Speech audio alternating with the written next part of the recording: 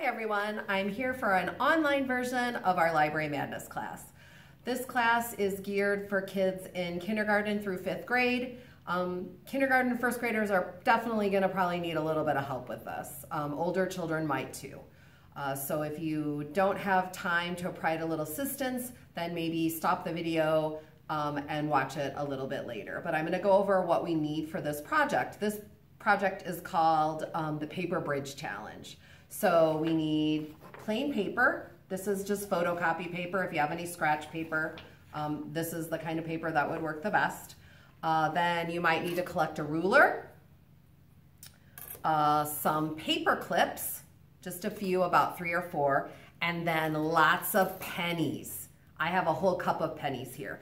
If you don't have just pennies, you could collect any change that you can find, or washers or something like that would also work. So you want to collect all that, and then you'll also need, I'm using these blocks. So you could use 2 books, you could use blocks, you could build something with your wider Legos, maybe build it up and put the big base piece. But the thing to remember is you want them both to be the same, right? They need to be the same height and the same width so that our bridge is even. You want that to be even. So the first thing that you're gonna do is you're gonna set your bricks or your blocks or your books, whatever you have, and you're gonna take your ruler and you wanna put them about 7 or 7.5 inches apart, okay? So do that.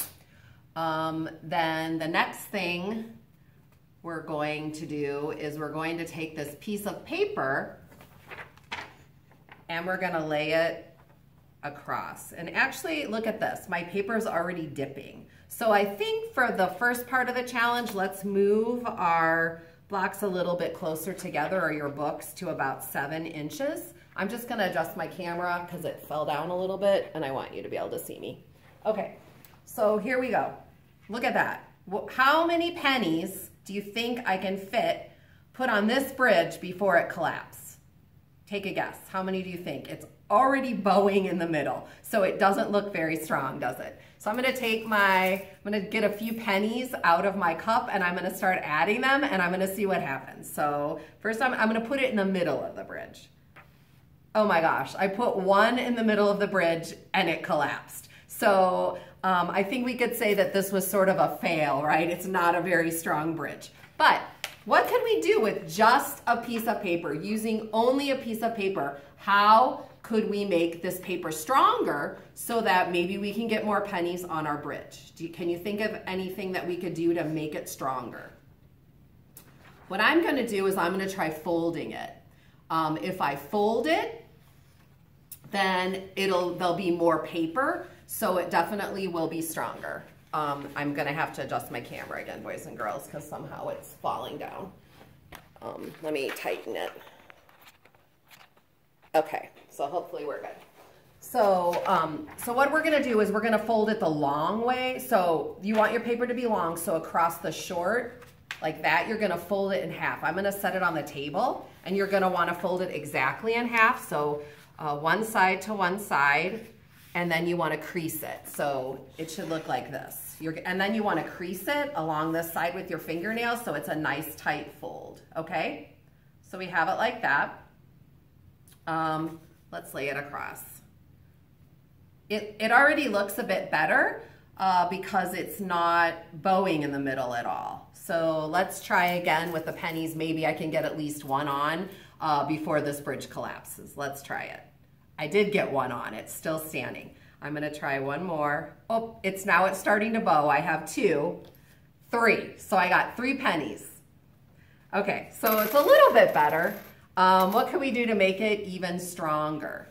I'm gonna fold it again. So I'm gonna fold it again, because now I have even more. So you might wanna set that down on the table so you can get it a nice fold. And then I'm gonna crease it again. And it actually is pretty flat. But what you can do now is take your paper clips that you have and the edge and put 1 here along this edge to hold it, and put another one along this edge to hold it, so that it's That keeps it nice and flat. Okay, and now we're gonna set that. And you wanna make sure that you set it evenly so that an even amount of each side is on your footings for your bridge, okay? So I'm gonna flip mine over. I think that's about even. That looks pretty good. I'm gonna try again with my pennies and see if we get more than 3. Okay, so I'm gonna start in the middle. It looks pretty good. 2, 3, it's still standing. 4, 5, 6, 7. I'm going across and I'm evenly dispersing my weight with the pennies instead of piling them all in the middle, which is probably the weak point, right? Because it's not resting on anything. So I had 1, 2, 3, 4, 5, 7. So I'm gonna try again. I'm gonna start in the middle. 8, oh, it's starting to bow a little bit. I don't know if you saw that. 9, it's definitely bowing in now because some of my pennies starting to move. 10, so I got 10 that time. So a lot more. I got 0, and then I got, I think, 3, and then we had more. So this definitely worked pretty well. Okay, so is there anything else we could do? I'm gonna get a new sheet of paper. You can set this aside. And I also should point out, boys and girls, if you didn't have pennies, if you have just lots of coins, you'll want to make sure that you do the same amount of coins. So for instance, if you only have a quarter, if you find a quarter, you could put the quarter in the middle. Then if you have nickels, you'll want to put 1 nickel on each side of the quarter so that it's the same, right? So this bridge could hold 1 quarter and 2 nickels. They weigh more than the pennies. So definitely pennies and dimes would be your best bet to try to collect a lot of those. But if you don't have that, just make sure that you're being symmetrical. You could put 1 thing in the middle and then it could be anything. And then as you add to the outside, you want to add the same thing to each side, okay? So now another thing we're gonna do with a sheet of paper, we're gonna take this sheet of paper and I'm going to fold it accordion style, which is a little bit tricky. So this is definitely a point where you might need some help. And maybe the adult at home right now isn't able to help you, but that's okay. You can just stop this video. And then when your parent or caregiver is able to help you a little bit, you can just restart it from this point. So what you're gonna do is you need an accordion fold. So what that entails is you're gonna flip. It's sort of like making a fan, if anyone's done that. I'm gonna push these out of the way so I can do this on the thing, on the table. So you're gonna fold it over, okay? So I folded it over onto the front, just a little bit. It's hard to see, I'm gonna hold it closer to the camera. So there's a little fold. And then you have to flip your paper over and you need to fold it the same width, okay? So now you can see I have 2 folds, and then you flip your paper over again and you fold. And so you're gonna keep doing that until the whole paper is folded like this. And that can be a little tricky. But here's one that I've already folded, so it's already finished. Okay, so here's my accordion fold. And I'm gonna put my blocks back and I'm gonna set, and you might need to have them a little closer, but you don't want, you can't, right? If you have just a tiny little bridge, definitely your paper is stronger because there isn't very much in the middle that doesn't have anything support under it. So you wanna be sure that your footings are apart, and at least get out your ruler. They should at least be 5.5 inches apart, or 6, okay? Probably 6. So I'm gonna push mine. Actually, I think we can do 6.5. So try to make sure that there's 6.5 inches of space in the middle, okay? So now I'm gonna gather up more of my pennies and I'm gonna start putting these on my bridge. I'm gonna lay them inside the folds. So I'm on 3, 4, 5, 6, 7, 8, 9, 10, 11, 12, 13, 14. So I put those on either side. Now I'm gonna start in another fold 15, 16, 17, 18, 19, 20, 21, 22, 23, 24, 25, 26, 27, 28, 29, 30. I'm getting a lot of pennies.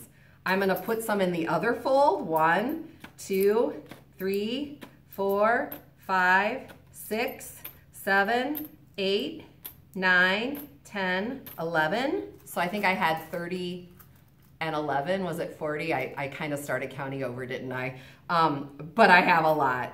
And it doesn't even look like my bridge is bowing. So I'm gonna say I think I have about 40 pennies in there, and I'm gonna start counting from 40 now. 41, 42, 43, 44, 45, 46, 47, 48, 49, 50, 51, 52, 53, 54, 55, 56. I'm just gonna start dispersing them now between all the folds. 57, 58, 59, 60, 61, 62, 63, 64. I wonder if I can get 100.